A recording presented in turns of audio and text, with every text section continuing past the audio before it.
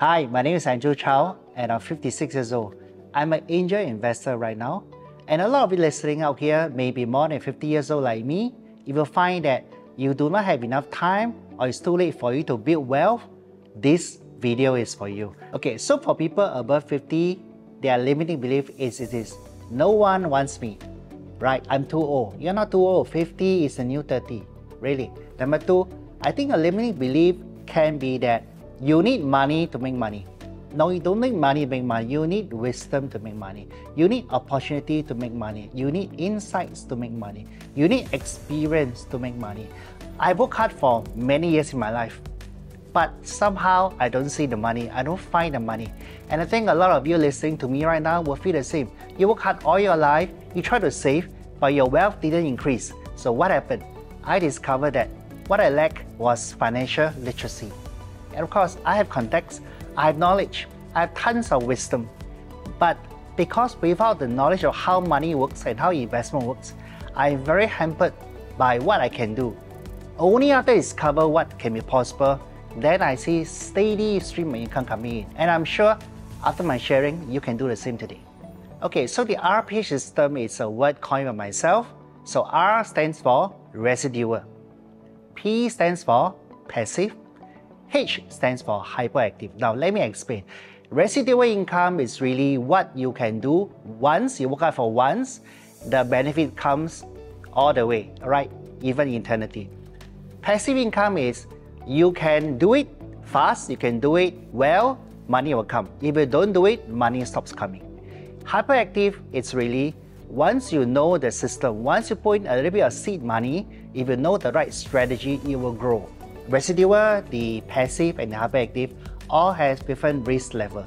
So if you are someone very risk averse, please just focus on residual income because you have lowest risk.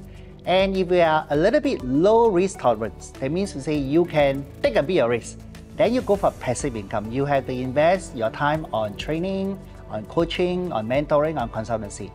If you are very high risk tolerant, then you go for equity investment, angel investment, and option investment. So in essence, before we talk about strategy, you have to ask yourself, what kind of risk can you sustain? What kind of risk can you afford to take? So never invest money that you can't afford to lose. So savings is savings, retirement is retirement. Money that you can burn, i.e. you can burn, these are the money you should go and put into hyperactive.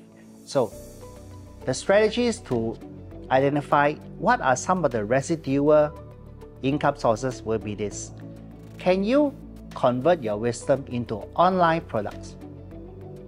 Online product means training courses. Online product can mean ebook. I have written a few books and those experiences help me to create a lot of products right now. I even created some card games. I even created some board games. So these are my residual income. That means to say once I created them, the income will just flow. Passive income, it's really, you love to be in the game. You love to roll out your sleeve. You want to take an active role in it. So for example, you love training, or before that, maybe you love coaching, right? Now coaching is the culture. Everybody wants coaching, right? And then maybe some people will like you and invite you to be a mentor. Wow, that's it. Mentor, you transfer your wisdom to the person you want to develop. And after that, maybe the corporate likes you, the corporate wants to hire you as a consultant.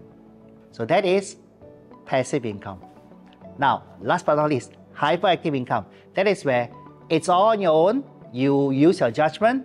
You want to invest in equity. Equity is the simplest actually. The second packet is in the angel investing where you invest in startup. You invest in the next generation, right? So take for example, you believe that AI is the next future of the world and there are some startup founders, maybe 25 years old, they have a brilliant application using AI to solve certain detection of cancer cell. And now, if you like healthcare sector, you can invest in that. So when you do angel investing, you're investing in people. When you do equity investing, you're investing in the market. If you do options trading, you're investing in your own judgment. So there you go. 3 different strategies for 3 packets of income stream. So for hyperactive income stream, you talk about two important things. Number one, diversification. Number two, due diligence. Let me talk about diversification first. So whether you invest in the equity market or the angel investing market, you have to diversify. Now, how do you diversify? Very simple. Number one, you diversify based on sector. Now, what's the difference between a sector and an industry? A sector is made up of many industries. So don't just invest in IT, invest in medical, invest in consumer electronic. You must invest in different sectors so that your risk is spread out. Number two, invest in different stages of the startup. So some startups are pre-idea. They have a faint idea, but they haven't developed yet, right? There are some startups whose stages are, okay, we got the idea, but we don't have no money to develop the idea. Great, those are seed level. And then there are some startups, oh, we developed the idea, we are selling it already, but we need more scaling.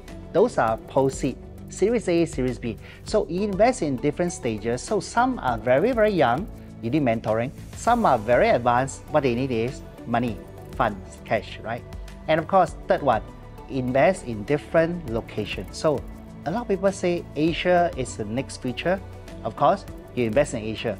But now you are talking about the geopolitics, right? You have the West and the East. The East is only China. So you pick your trust.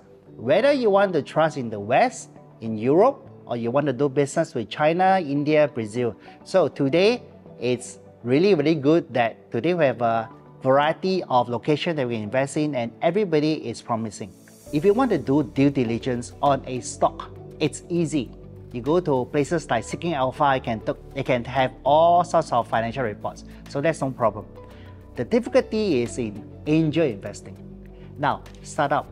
He's 25 years old. He is a co-founder. His team is only 3 of them, and he's not even having a permanent office. All he has is ideas. What kind of due diligence do you want to do, right? There are only very little due diligence. You only need to trust the story. But as I said before, you are investing in a person. You have to like the person. That is your due diligence. If you have some idea about this person, somehow I just find this guy not trustworthy, somehow I think he's not telling me everything, then don't invest in it. You must 100% like the guy. You must find that he is receptive to mentoring. If he's not even listening to you, if all he needs is your money, then I suggest you put your money somewhere else. So, diversification and due diligence are two very important things that governs the way we invest in hyperactive revenue stream. Okay, what are some of the critical success factors for all these 3 to go in line or even isolatedly is this. Number one, you need determination. You need to be accountable to yourself. You need to be driven, you need to be disciplined. Now, anyone can say that to you, right? But the fact of the matter is that we are all weak. So what do you need? Step 2. You need to find an accountability partner. You need to find someone who is just like you, same passion, same objective, maybe same goal. You keep each other in check. You always check with each other. Hey, how are you doing right now? How are you developing that course? Are you progressing in your mentoring journey right now? Are you making money? Are you underwater in a stock market? You need to check on each other. Now, if 2 is not enough, you go to step 3. You find a mastermind group. You find 3, 4, 5 people, and then everybody take turn to be accountable. Everybody take turn to give the best to each other. And you know what? It's like you're having 5, 6 heads in one body, right? So let me repeat. Number 1, you need discipline, personal. Number 2, if you can find a buddy, a partner to be accountable, great. Number 3, you can find a group of people, even better, form a mastermind group.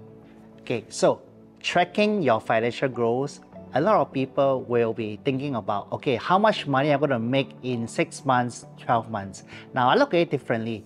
Money, the absolute number is not important. You got to enjoy the journey. Even the first $10,000 to you is sweet, right? So the first $10,000 from your online product, wow, you are so happy.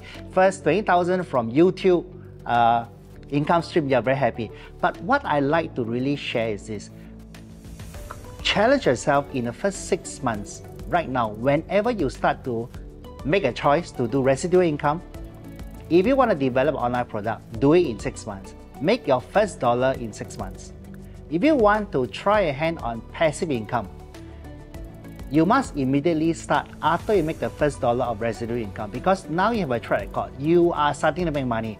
You can now talk to people to say that, well, I make enough money, now I want to give my personal time to you. So you can try ahead on training, on coaching, on mentoring. It takes a bit of skills, but you'll get there. The last one, hyperactive income. I don't advise it unless you have 2 years experience in managing residual and passive income. The reason is you need to understand how business works. You need to understand how money works. And the last thing, you need to understand how the world works. Right? A lot of things is just a PR story. You must find out what is the story behind the story. Okay, so that is the critical success factor. Okay, so what are some of the challenges that prevented people from achieving their wealth, their financial freedom out of whatever bucket that you have? It's number one, they try to do it alone. Never be a Rambo. You will never be good enough. No matter how smart, how hardworking you are, you need to have a team. So I just mentioned previously, you need a buddy, you need a mastermind. That's very important. Number two, you don't invest in automation. Automation is so important. You gotta learn what Zapier can do for you, what IPTT can do for you. You gotta understand what AI can do for you, how they even generate the script and then do a video. In the past, it used to be, I write the script, the video appears. Or now, you have to, you can actually generate the script and then a video together. So it's really amazing that today you never become a content creator. You become a content curator. You learn to write better stories. You learn to analyze data a little bit more. So the last one would be, I think we are complacent. So if you're complacent, chances are you'll feel that just with a little bit of success you have, you begin to slacken. And I see a lot of people, right? The growth path goes like this, and then they're doing very well, and then they start to decline. Why? Because they are complacent. The worst time is when you feel that you have enough. You must always feel that you don't have enough. There's still a lot more things that you want to learn. Still a lot more things you want to do. So if you tell yourself that I'm going to keep going, age is not a factor. My mom is 79 years old, she's still learning, right? She still want to have a PayPal account, she still want to do e-commerce. She can still leave you a voice message, she can take a picture and annotate to me. At 79, 80 years old, it's amazing. So back to my same point, you will have to be a lifelong learner. Without learning, there's no progress. I think as I look back in my life, one of the deciding factor of success is I always want to be an active learner. I learn by asking questions.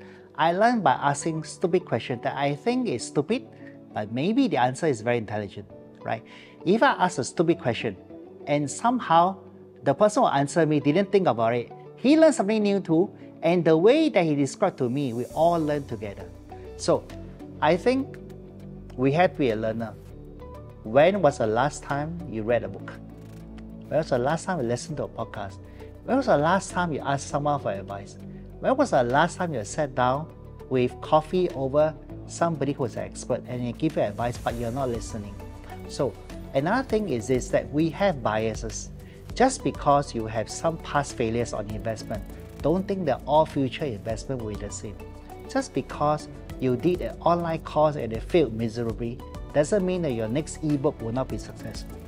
So don't let the past decide the future. That is the golden advice I want to give. And that is always the limiting belief that people have. Past failures equals future progress. It's not true. There are 6 things that I think is very important. This is my last advice to any one of you who want to be successful. Number 1, you've got to be a lifelong learner. Lifelong learning doesn't mean go for a webinar, go for a seminar, or go for a course all the time. It can be reading a book. It can be having a drink with someone who can share things to you. It's very important to keep learning. Number 2, you need to travel. Why?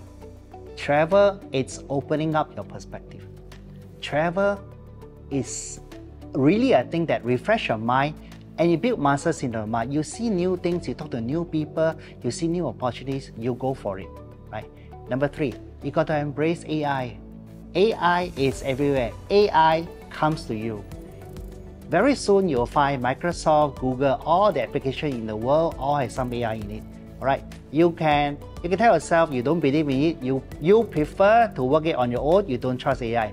But essentially, if you don't want to learn AI, effectively what you are saying is, I'm willing to work 10 times harder. I'm willing to spend 10 times the amount of time on the same job. Are you willing to do that? I'm sure that as you get older, time is on your side. Number 4, you need to embrace this community of learning. You need to really connect with people. And one best way is on social media. If you don't have a social media presence, people will not know how good you are. You see, we're all very good in what we do. We are just not very good in telling people how good we are. Last one is that community brings you a lot of opportunity, and the opportunity will feed back to different buckets. So maybe you know of another angel investor from your hyperactive income stream, and then you can do something together. Maybe you can create a new product that you can sell online together. Maybe you can conduct a course for angels to invest in startup. So it is in fact now a triangle. The golden triangle will always move, right? Now, you may be wondering right now, where is active income? Now guys, let's be honest. We've been doing active income all our life. You have been having a salary, right? So right now, if you do not have a salary, you can forget about active income. Don't think about active income. If these 3 buckets works well, they become a steady income. And steady income is really all we need. So lastly, I just want to encourage, I'm someone who only gained financial literacy just 5 years ago, when I was 50 years old. And today, I feel that this journey is getting started. After 6 years, I learned many things. And I'm willing to share this to as many people like me, 50 and above, as possible. And if all of us can retire happily, especially those of us who depend on our CPF and our saving, you know very well, it's not enough for retirement. So let's have a better retirement. Let's have a retirement that we all enjoy work and life at the same time. So thank you very much.